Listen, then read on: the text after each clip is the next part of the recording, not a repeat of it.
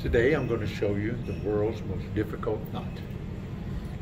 It took me over a year to learn how to do this knot.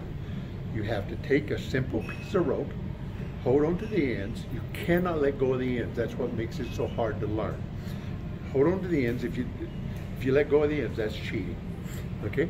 Take it, put it over your hand like this, put this hand back through, that one through like that, toss it off the end of your hand like that, and then you have a knot. Okay, kind of fun. Took me over a year to learn that. Here's the secret to the world's most difficult knot. Take the rope like this, put it over the end, through like this, back through like that. Now here's the secret. When you toss it off the end of the hands, you cheat.